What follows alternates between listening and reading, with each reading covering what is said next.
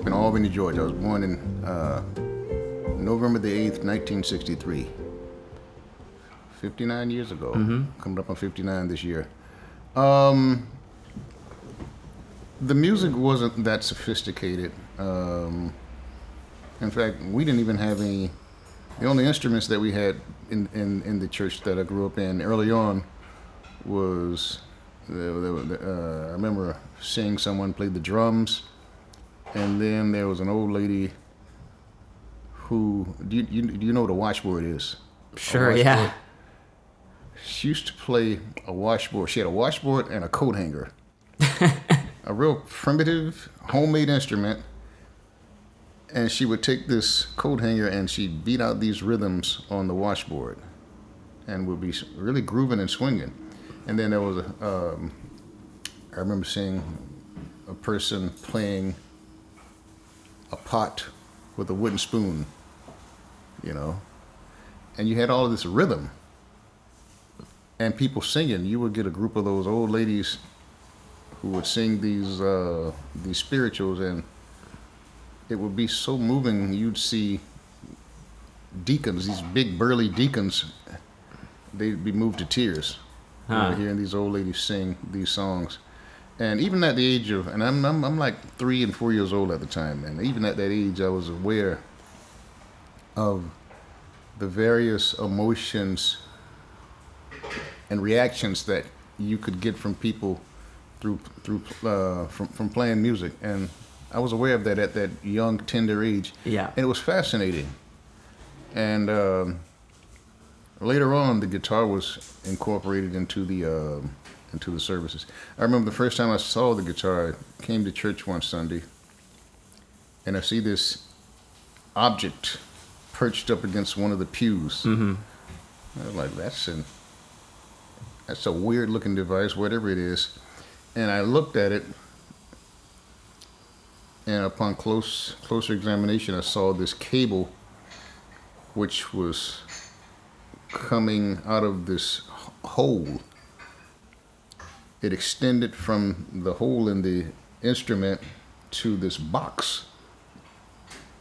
And the other end of the cable was in another hole. It was plugged into another hole on this box, and I found out later on that that was the amplifier. So I said, So this gentleman started to play it, and I still remember his name, Deacon Johnny Will Williams. I never met Johnny Will Williams, but I knew who he was. I remember hearing my mom and some of the other people in the church refer to him. Oh man, Johnny Will's gonna play that guitar. Oh, we're gonna have a good time tonight, you know.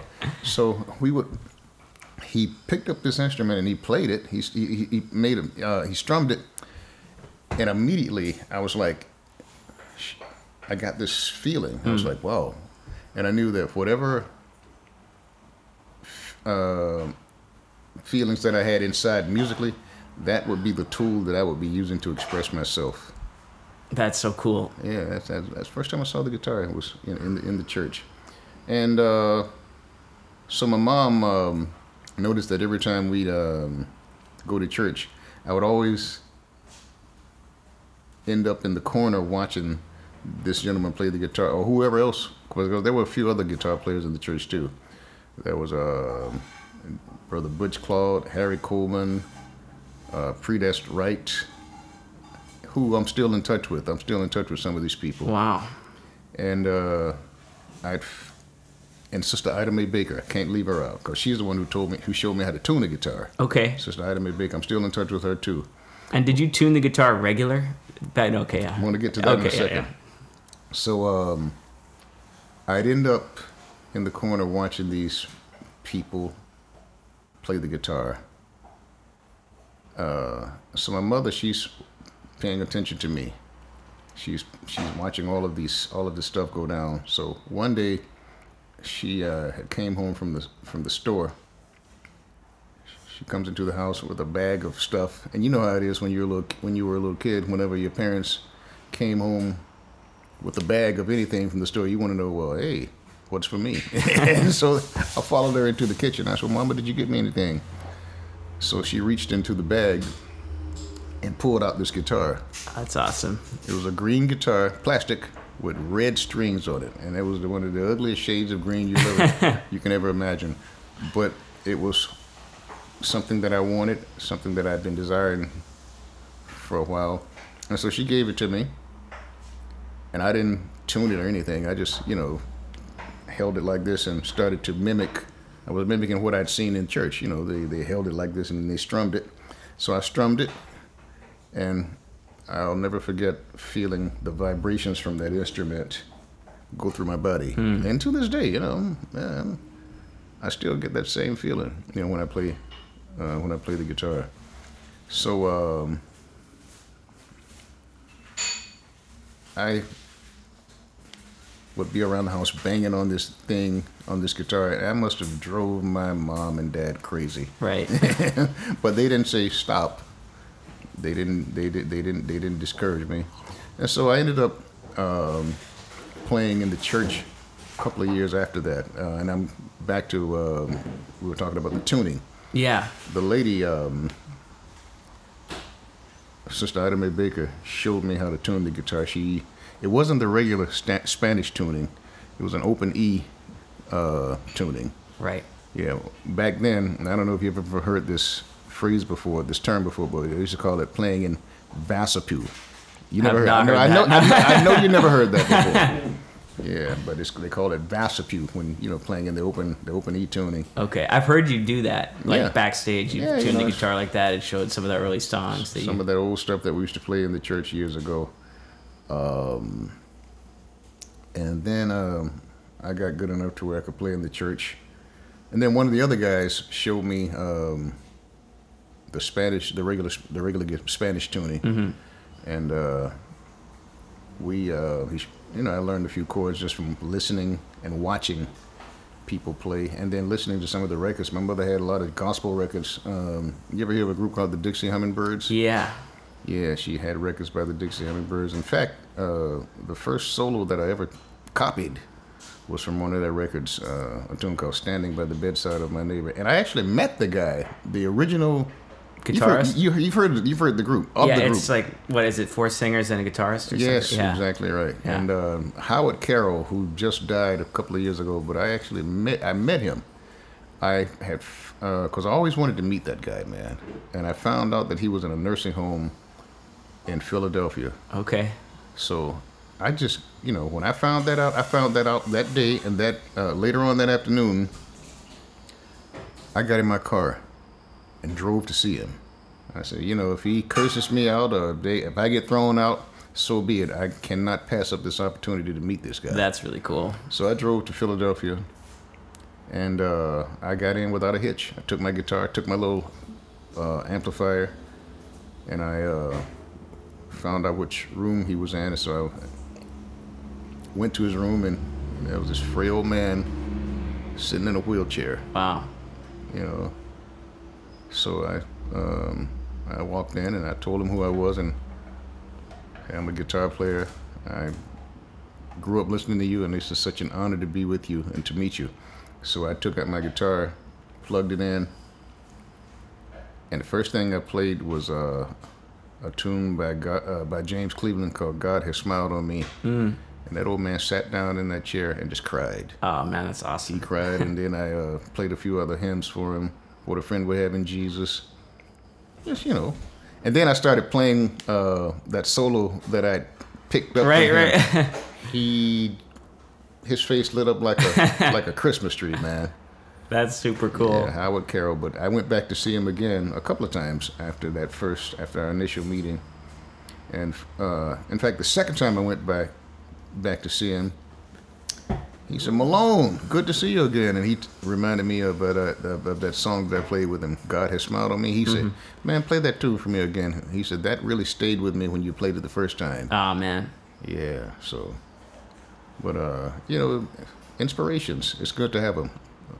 Yeah, I know. It's good to have them, man. I talked to one of my inspirations this morning, Mr. Ron Carter. I know he means a lot to you. Yes. Yeah, I went by I called him up just to check up on him, see how he was doing. I like to call people and check up on them. Yeah, I know you. Especially now. Yeah. Because we're in this pandemic and we've lost a lot of people, and we don't see each other out as regularly as we used to, because everybody's trying not to get sick. Yeah. And trying to stay safe and be socially distant. So it's more important than ever now to just pick up the phone and check in with people, see how they're doing. Yeah, you've always been good about that, though. Mm-hmm. Yeah.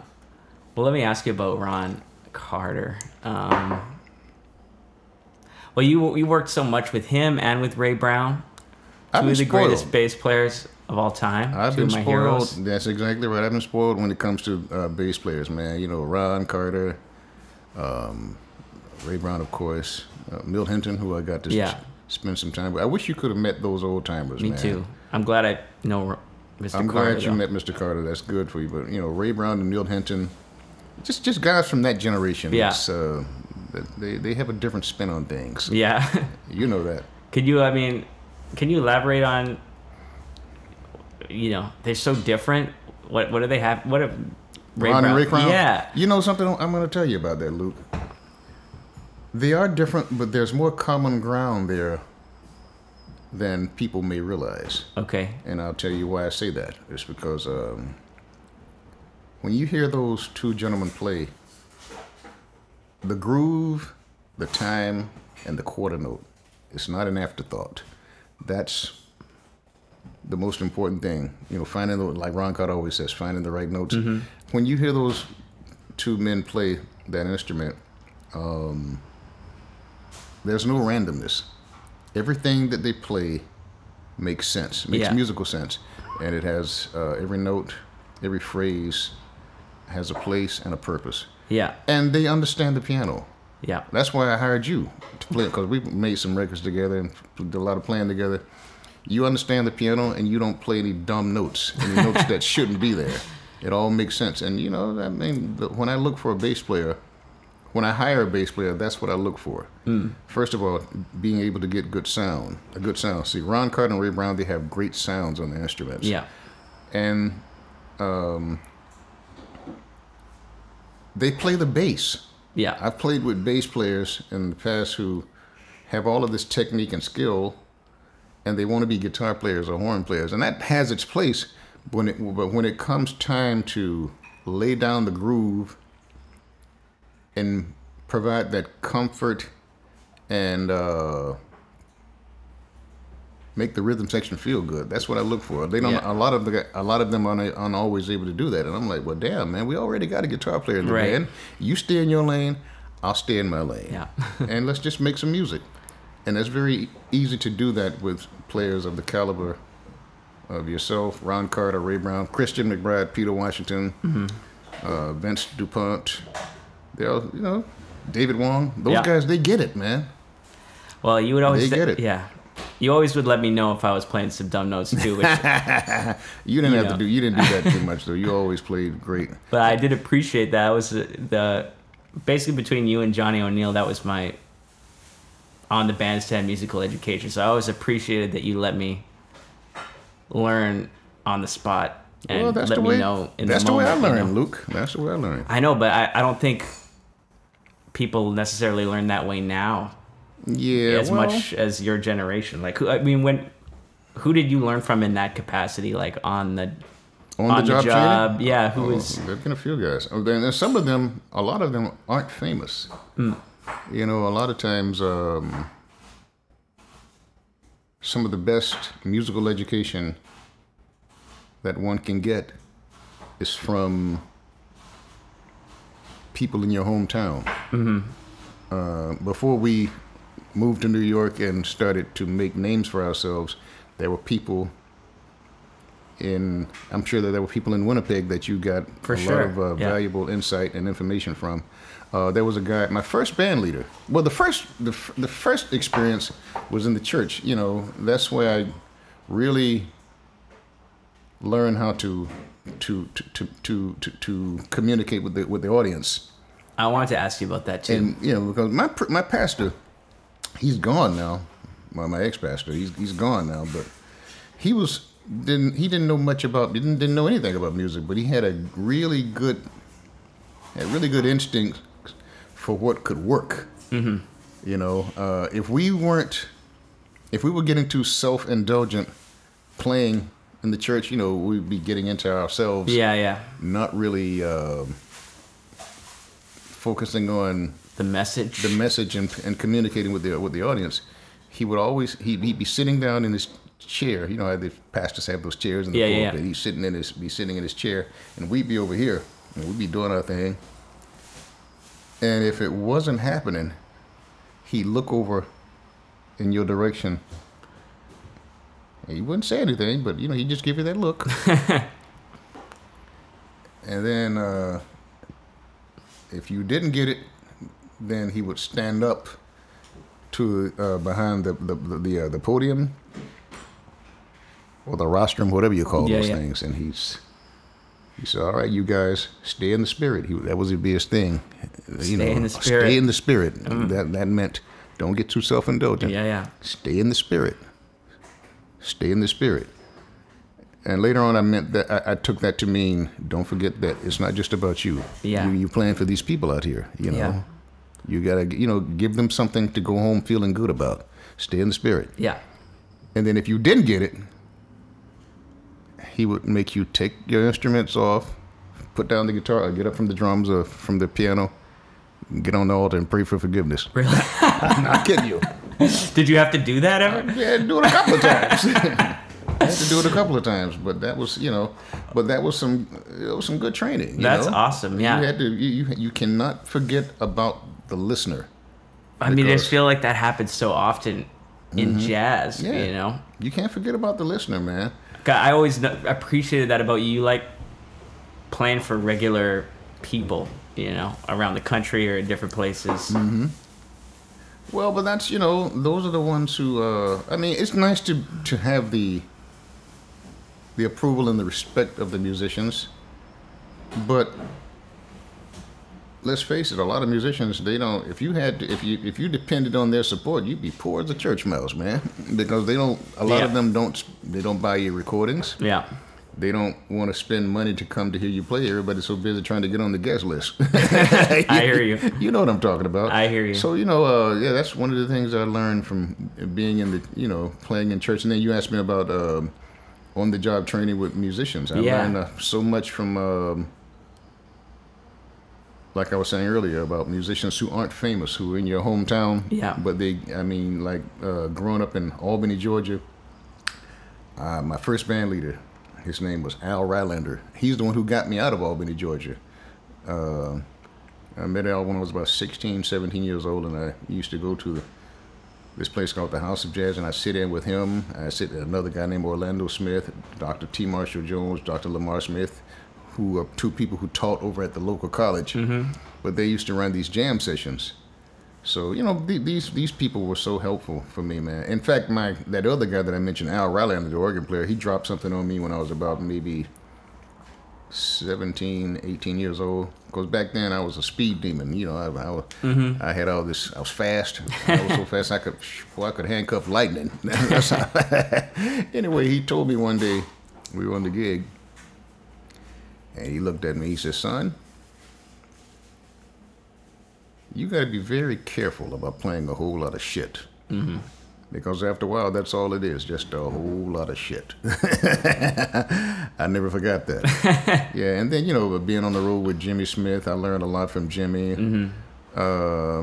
Learned a lot of Freddie Cole. You worked with Freddie, didn't you? I never did, yeah. Yeah, Freddie. Ooh, yeah. Boy, that was a great education, man. Yeah, he was cheap as hell in the beginning. Freddie would take $1. I mean, it was funny because we used to joke about it. But Freddie would take $1 and squeeze that bad boy until George Washington turned into Booker T. Washington. But I love him though, man. He was great. Yeah, but so I've been very fortunate, man. And then something else, Luke, just playing various types of music because, as much as I love jazz, I was never one of those guys who was what you would call a purist. Yeah. I love it, but I like other kinds of music too, man. And I just never could understand musicians who would turn up their noses or look down their noses at other types of music. Yeah. And I'm talking specifically jazz musicians. Right. Well, everybody knows that that Benson or Wes Montgomery are big influences. Like outside of the jazz world, who are your top guitar influences? Well, George Benson, of course. But see, the thing about Wes and George, the thing that's so cool about both of those guys is that you're not going to play any. You're not going to play jazz guitar or find anybody who plays jazz guitar any better than those guys. Of course. But the thing that was so hip about both of those people is that they could play anything. They could take a pop tune, take anything and make music out of it. Absolutely, yeah. You know, just make music. Grant Green, you know, they could play anything, and they had an appreciation for the blues, melodies, good pretty melodies. See, you can take a pretty melody. There are pretty melodies all over the place. And I might get some flack for saying this, but Kenny G, say what you want to say about him. Cat's playing melodic music. Mm-hmm. He's playing melodies. And I make jokes about Kenny G. There are a lot of jokes about him. Like that joke, you hear the joke about Kenny G doing a Monk record? No. Yeah, round about noon, the straight no changes. Oh. It's funny, but I don't hate Kenny G as a musician. Right. Because he's making people happy. And I met him one time. He's a nice guy. Right. You know, but the thing about any kind of music, you got to make people happy. I mean, you just can't become so insular and self-indulgent until you forget about the people. Totally. About the milkman, the mailman, right. or the person who dries your clothes, dry cleans your clothes. Totally. Yeah. So and plus people in other genres of music. I'm talking musicians here. They are just as serious about what they're doing as a jazz player. Yes. You know, and I know a lot of jazz musicians. If you take them away from their thing and put them in a situation where they got to play just a groove, totally, or a backbeat, or play simple, they can't do it because their virtuosity and their egos will not allow them to do that. Mm-hmm. See, you know, so.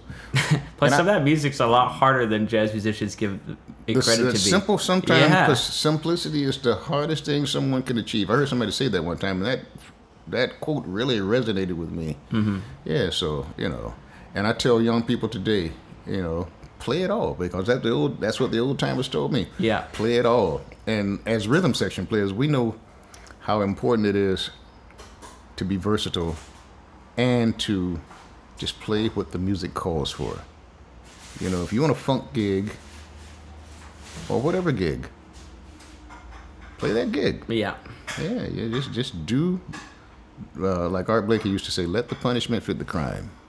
I hear you. Mm-hmm. But I'm still interested, like, other than guitar players that everybody would Oh, I'm sorry. I know that you know, have learned from. Like, who are some people that... you mean in other styles of music? Yeah, that we might not know so much about that you got stuff from, or that Johnny Guitar Watson. You know that name? Yeah, for sure. We listened to him in the car one time. We listened to all kinds of stuff when we were traveling on the road. We listened to a lot of Barry White in the car too. I love Barry White. Woo. You know who played on a lot of those records? Who's that? Lee Ritenour. Oh, okay, yes. Yeah, and he told me something really interesting, man. He told me that I was asking him because I said, man, I read on the credits that you own a lot of those Barry White records. What was that like, man? Because Barry wasn't a scholastically trained musician, right? But he had this gift for hearing things and just putting things together. Yeah. And Lee told me that Barry would have, sometimes he would have like 3 and 4 guitar players on those sessions, and he would go to each one and he would sing their parts to them. Just sing their parts to them, and it would work.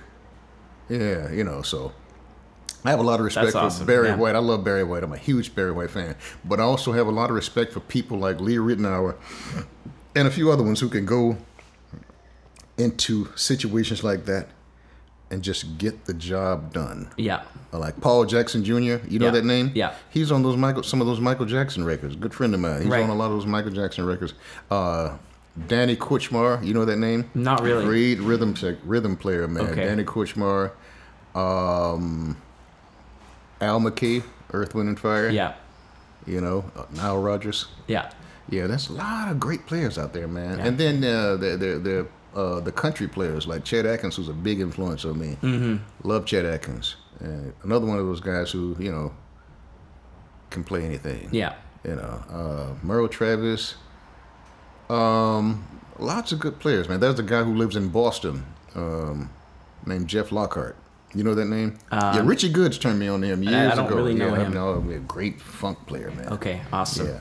Cornell Dupree. Of course. You know that name. Of course. Who else? There's so many other good ones, man. And then there are other players. Some great fingerstyle players. I used to see this guy on TV a lot when I was a kid, and nobody talks about him now, but he was wonderful, man. 12-string player named Leo Kotke. Okay. Yeah, I don't know him. Yeah, those who are listening to this interview, guitar players who are a little older and who are fans of the guitar, they might know who that is. Yeah. But Leo Kotke, a guy lives up in Maine named Guy Van Duzer. Okay. Yeah, see, there's some players out there, man, that are really have made an impact on the music. Ralph Towner, another. Yeah, You know that name? Yeah. Yeah, I got to see him a few years ago. He was playing at the Jazz Standard, and I went to go see him, and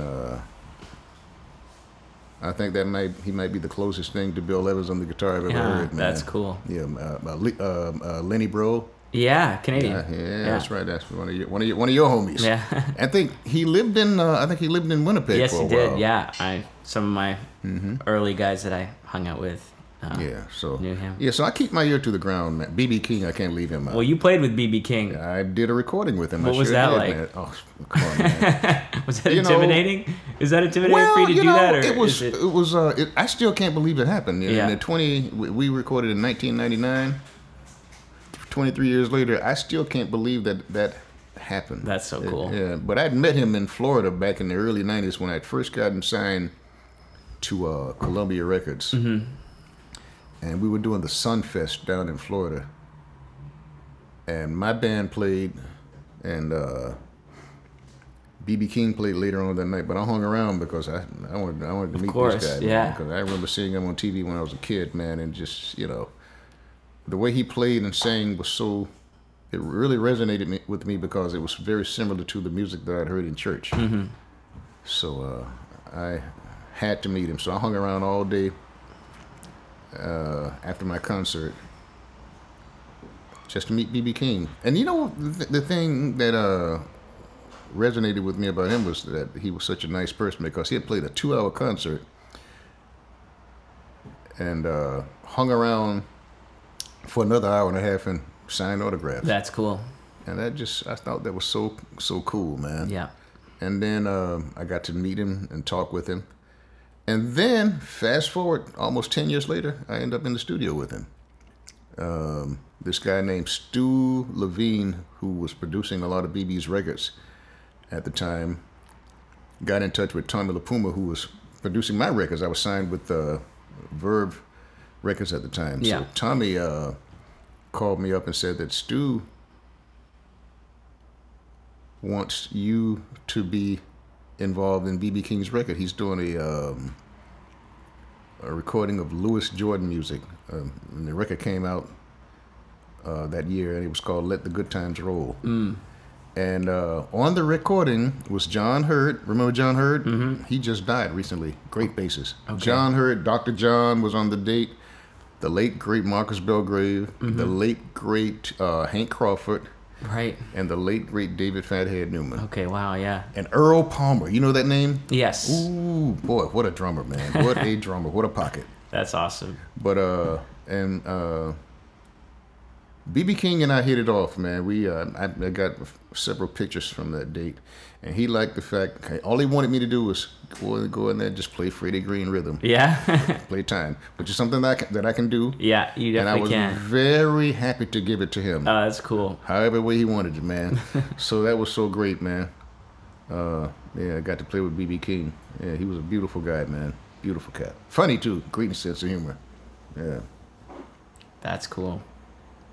I feel like Jimmy Smith is he one of the biggest characters that you ever worked with? Well, there are lots of. I want to hear been around a few characters. Who are some of the? Well, some of that stuff I can't tell in public. Yeah, I don't know. Yeah. But he was a funny guy. But Jimmy was interesting, man, because as crazy as he was a very giving human being, mm-hmm. very, very, very nice person when he wanted to be. I've seen that dark side too, where he can get really ornery. There was one time we were in somewhere, And I saw him. He cursed out this dude, man. This dude came in the dressing room trying to be, some people just get too familiar. For sure. And they, he talking to Jimmy. He was a keyboard player. Yeah. And, talking to Jimmy like they were peers. He would say some stuff like, yeah, well, Jimmy, one keyboard player to another and all this. Right, yeah. And Jimmy can't be doing that. You can't do that to Jimmy Smith. And Jimmy went off. He ran this guy out of the room. I thought he was going to hit him. But he ran this dude out of the room. He said, mother, you getting too familiar, man. Right. No, don't do that. He ran him out of the room. But you can't do that. I've seen that happen a lot. People just get too familiar. Mm-hmm. Just because one of these legends, or anybody for that matter, is nice to you, that doesn't give you license to overstep your boundaries. Yeah. You know what I'm saying? Yeah. Yeah. So, but Jimmy was a beautiful cat, man. And like I was going to say before, when as long as he had an audience, he was always putting always on the show, on, yeah, always on. But in a one-on-one situation, he was a completely different person, man. And I've been lucky to have spent one-on-one time with a few of those guys. Like Freddie Hubbard was one that I got to spend some one-on-one time with. I used to call him up and talk to him, and because he would feel good about that, because I caught him a couple of times when he was feeling down about not being able to play the way that up to the level that he was used to playing, because he had problems with his lip. So I would always call him up and I'd give him encouragement. I'd say, hey man, listen, if you never play another note again, it doesn't matter. You Freddie Hubbard. Right. But I've gotten to be in situations with him one-on-one. There was one night I went to go see him at I sat in with him. He invited me to come by the Iridium and sit in with him. So I'm like, wow. And I got to tell you, man, it was scary. Because even though Freddie had... That guy seemed like he could be scary. Well... musically. See, Freddie was not playing the way that he was used to playing at that time when I sat in with him. But standing on the bandstand next to him was scary because, first of all, you get one perspective on a guy or lady or musician. Yeah. When you see them on stage or when you're listening to their records, that's one perspective. Yeah. But now, it's kind of like going to the zoo, standing on the other side of the cage where the bear is. You see the bear, and you know that the bear is a formidable creature. I hear you. Now, imagine being on the other side, inside the cage with the bear. They look bigger. You could hear them breathing, and you know that at any given moment they can rip you a new one. They could tear you apart. But that's the way it was standing on stage next to Freddie Hubbard. He's standing there, and it looked like he had grown a couple of feet taller. I hear you. It's definitely a different experience being on. And, I'm like, man, this guy... I'm thinking about all those great records like Ready for Freddie, take those tunes like Take It to the Ozone, all that, the stuff that he did with Art Blakey, and the guy used to practice with Coltrane.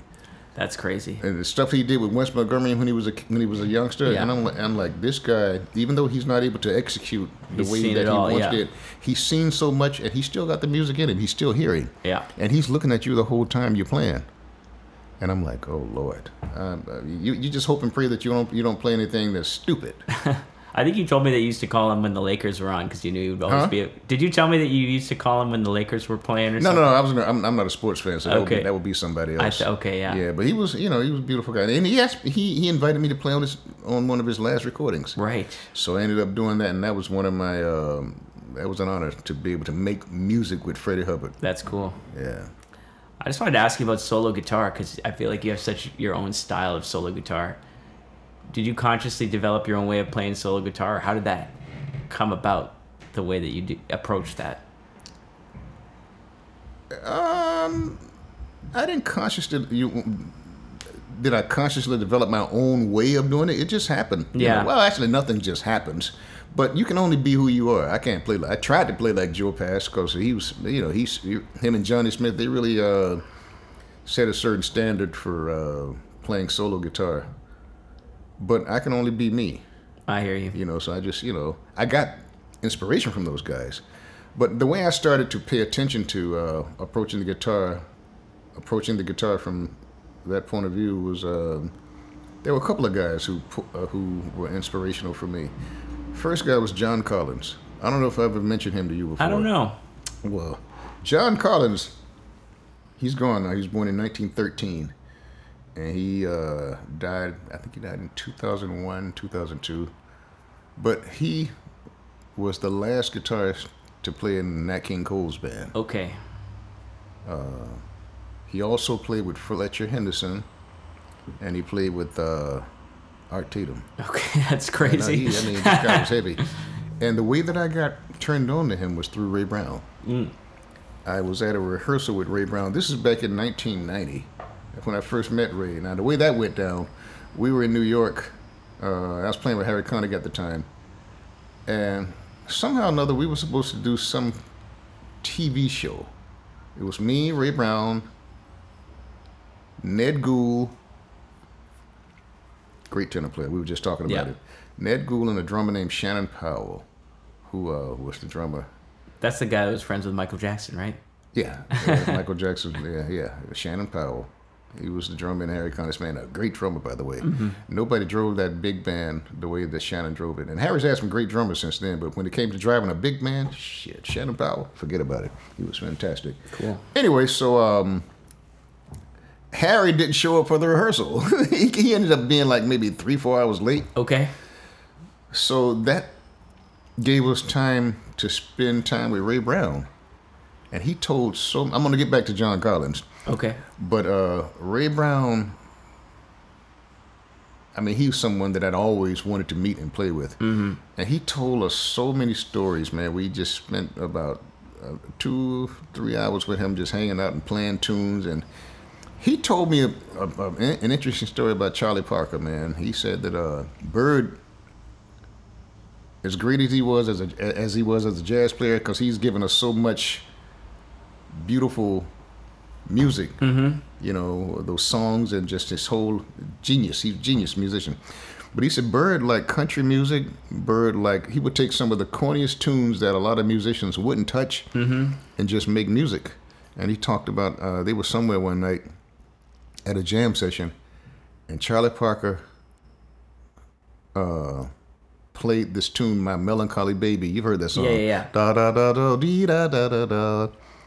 And he was talking about how Charlie Parker, who very rarely played long solos, but he said Bird really stretched out on this tune and just played. And Ray Brown, and this gave me chills seeing him do this. He started, because this was back in the 40s, and like in the late 40s when he was talking about this experience that went down. Yeah. And he was, even years later, he remembered fragments of Charlie Parker's solo that night. And he started singing fragments of Bird's solo. And I just got goosebumps, man. I'm like, wow. That's crazy. And just seeing his face light up when he was talking about it. But okay, back to John Collins. So when he was leaving, Harry finally got there. So Ray Brown was packing up his bass after we rehearsed. And so I asked Ray, I said, hey, well, you know how when we get around people like that, we always want to get constructive feedback on our plans.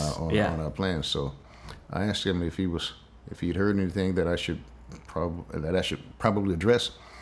He said, yeah, kid, you can play. You can play, but you got a lot to learn. You ever hear of John Collins? And I had heard of John, but I had never really listened to John. Yeah. I never really checked him out. I said, well, I said, the guitar player who played with Nat King Cole? He said, yeah. And then he said, well, not just Nat King Cole, but Art Tatum, Fletcher Henderson, and blah, blah, blah, blah, blah, on and on. So Ray Brown wrote his number down. And I'm going to his exact words. I'm going to tell you what his exact words to me were.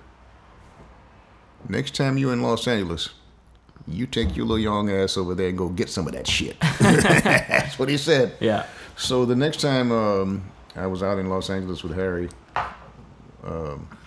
we had a couple of days off. So I called John. I called John Collins, and he was a crotchety old man. He was ornery. I agree. But once we got to know each other, I saw the sweet side of him. But that day when I called him up, he was like, "Who are you? Who are you?" He answered the phone. You know, the phone rang. He answered the phone. What? That's where he answered the phone. So I told him who I was and that I got this number from Ray Brown. And he was at first. He was like, man. And then I guess he must have heard the disappointment in my voice. So he came over, that old man. He was pushing 80 at the time. Came to my hotel. I was staying at the Hotel Sofitel over on Beverly Boulevard. in Los Angeles. So he came, picked me up, and he was still a little apprehensive because in the car I'm trying to make small talk.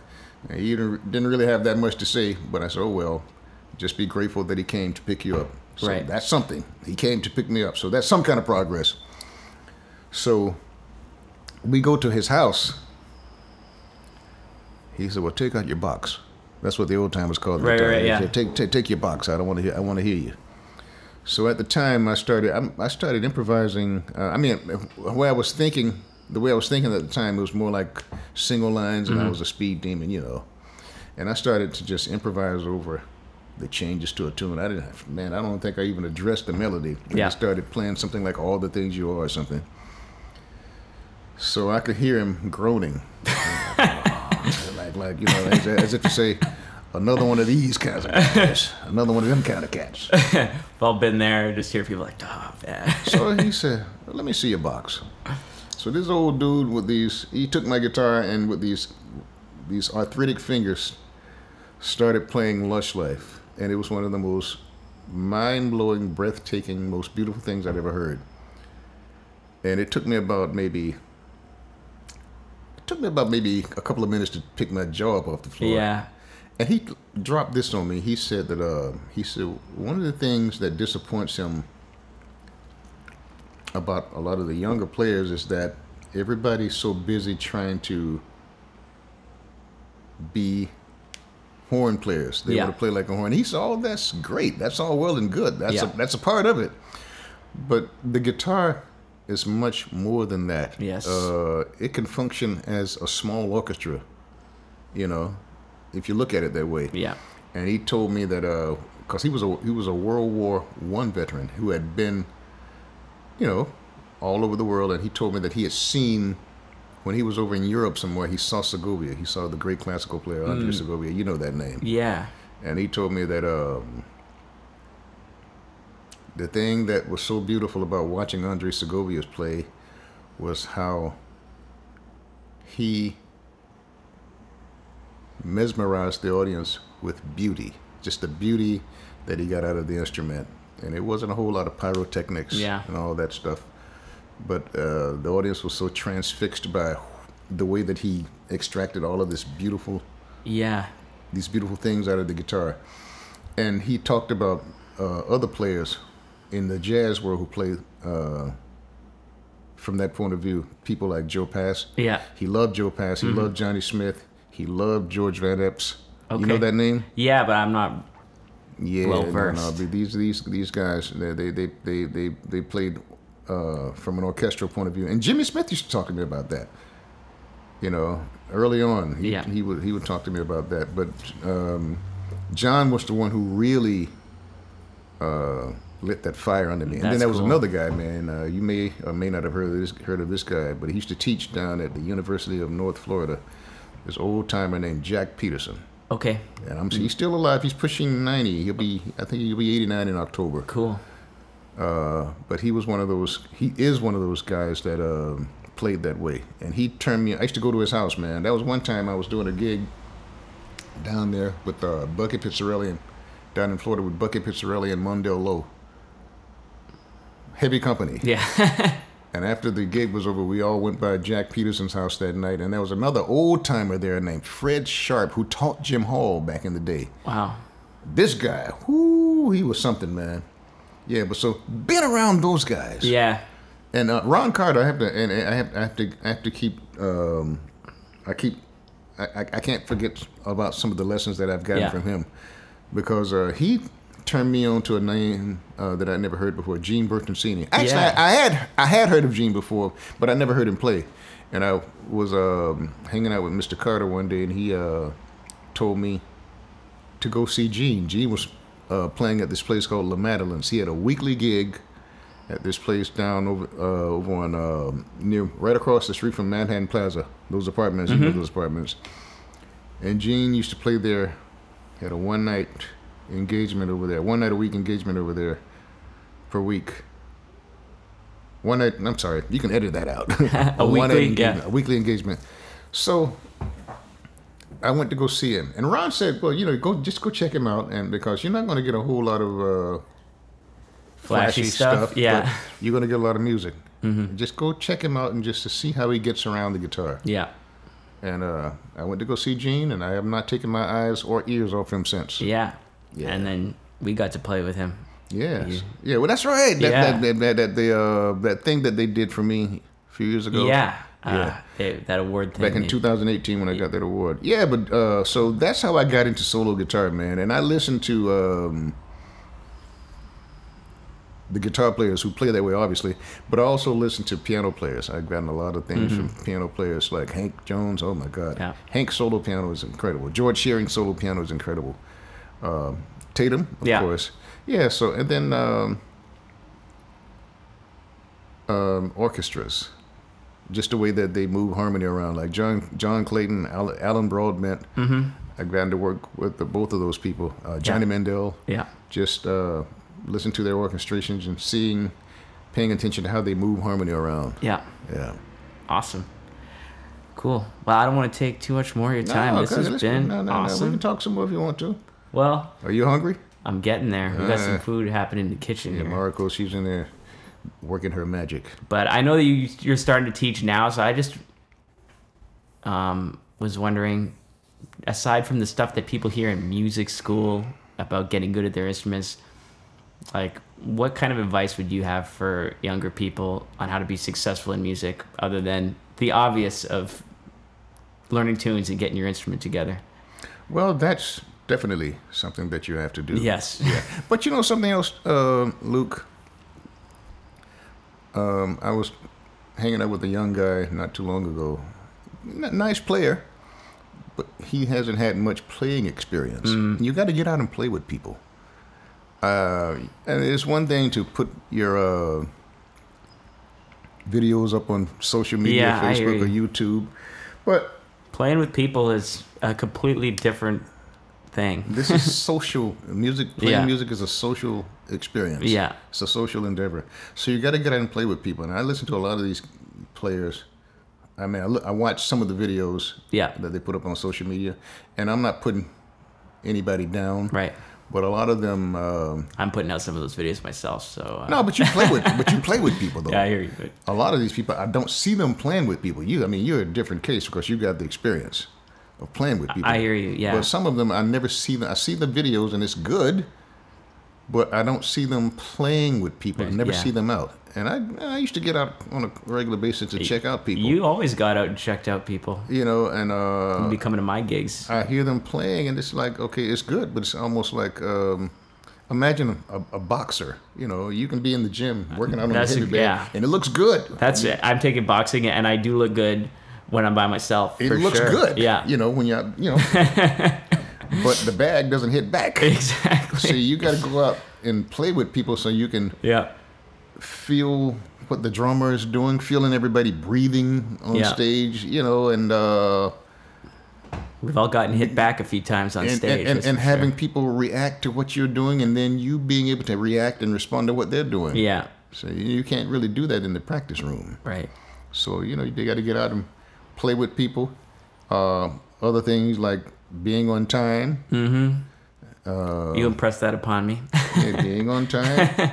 Being on time, calling people back if somebody calls you for a gig, get back with them immediately. Mm-hmm. Nobody wants to have to chase you around just to put some money in your damn pocket. You got to call people back. Mm-hmm. And I've been in situations where I've called people for gigs, and they take their time getting back with you, and then by the time they do call you back, you've already gotten somebody else, and they oh man, no. Yeah.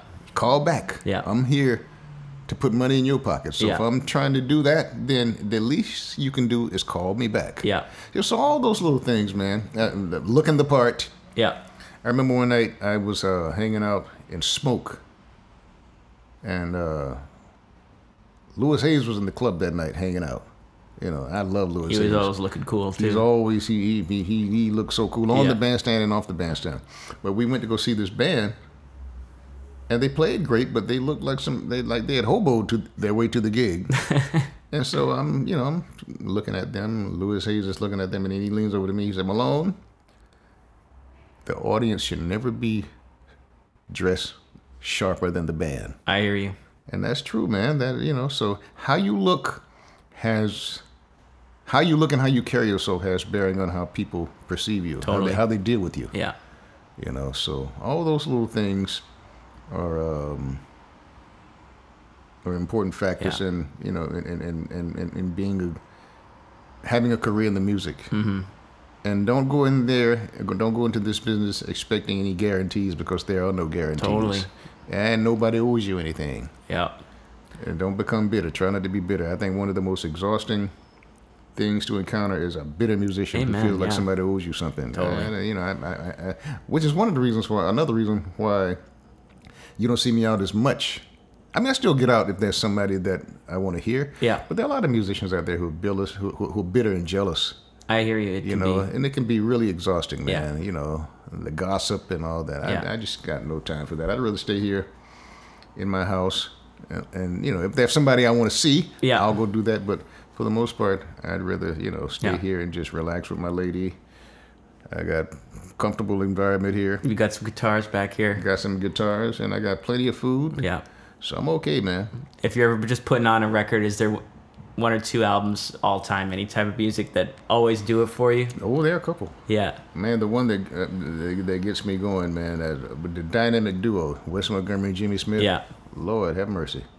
That one, First Time, you know that record, First Time, Duke Ellington and Count Basie? Mm-hmm. Great recording, man. Les McCann Sings. Yeah, that's one of my That's favorites a great too. record. Johnny O'Neill turned me onto that record long time ago. He does a lot of those There's tunes, a record, yeah. that tune, Next Spring. Yeah. What's that other one he does? It's Way Past Supper Time. You Yeah. know that one? That's Yeah. a great tune, man. And I put on anything by Barry White. That record, Barry White Sings for Someone You Love. You turned me on to that record for the first time. Sam Cooke live at the Copacabana. Mm-hmm. Ooh, that's a great record, boy. That's a good one. Yeah, so there are a few things that I like to put on that I listen to for my own enjoyment around here. Yeah. Andrew Renfro wanted to know when the Blind Blood Sausage full record's coming out. That's his favorite. So I don't know what he's talking about. Yeah, I like blues. yeah. I love blues. That's a funny character. Who's your favorite blues guitar player? If you had to pick one Well, or two.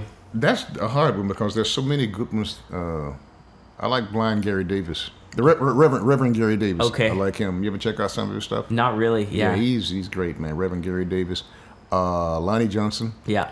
who also did some blues and some of the first jazz records with Eddie Lang. Yeah. Yeah, I listen to those. I listen to him. I listen to Albert King. Have you? Of course. Yeah. Come on, man. Come on. Yeah. Yeah. Yeah. I feel like a lot of guitar players don't necessarily have that bag. No, I loved it. You know, we used to when we would do gigs, I would always end the show with the blues, like dirty raucous blues. I love it, man. Yeah. Yeah, because that's where I come from, and I appreciate jazz players. That's one of the things that I've always liked about Harold Mayburn. He was never too high and mighty to get down when it came to playing the blues, and when he played the blues, he really played the blues. Yeah, I heard Randy Weston do that one time, man. We were somewhere. And he played this Barrel House. I mean, it was killer, man. I liked him anyway because he had. You ever get to see him play? No. Yeah, I got to play with him one time. His last gig in New York was at the Jazz Standard. He invited me to come by and sit in with him because I would always go see him whenever he'd be playing anywhere. So he saw me one night at the Standard. He was playing there. He said, "Malone, you got your box?" I said, "No, man." He said, "Well, come by tomorrow night and bring your guitar." So I brought my guitar and I got to play High Fly with the composer. Uh-huh.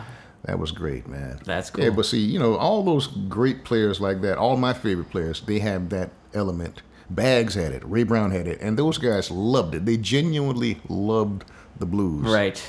Yeah, so there it is. Cool.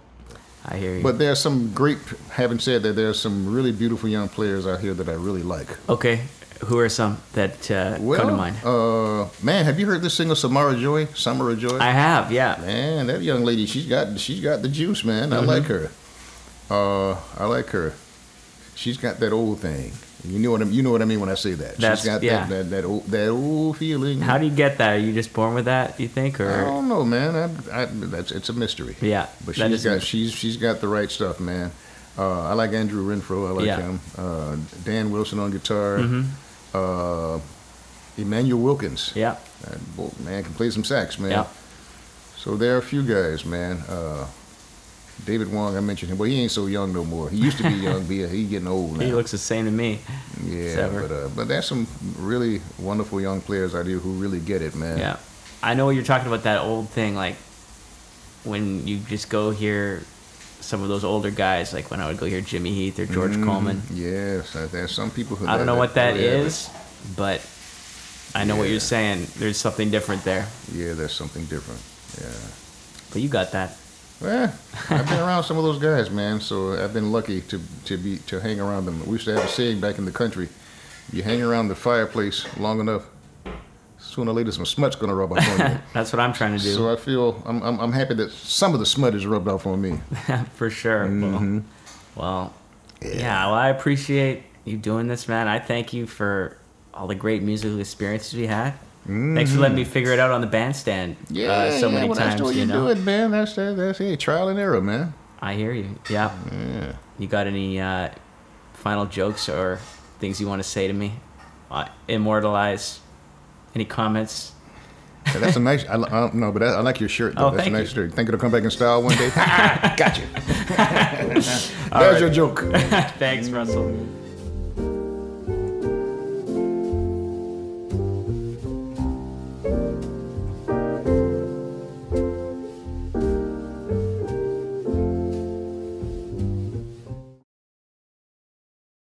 Who's making love to your old lady while you was out making love? You never heard that song? I don't know if I really know that. It had a great bass line.